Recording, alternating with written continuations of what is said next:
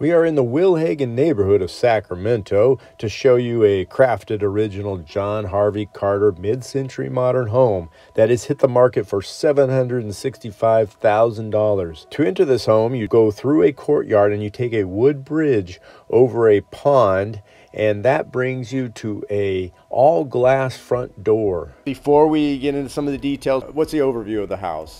The overview, it's a 5-bedroom home, 2,700 square feet, view out every single room, and an open concept.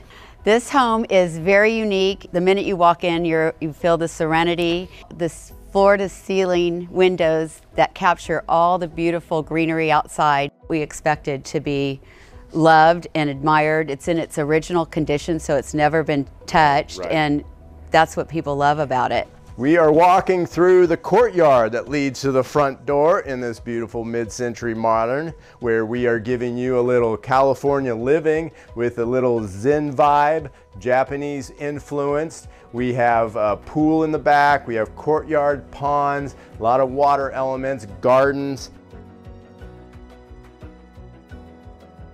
Right now I am on my way inside to show you some of the design of John Harvey Carter, one of my favorites. Let's go inside and check that out now. By the way, Kirk grew up here, 5 years old at this house with four sisters. What design element stands out to you?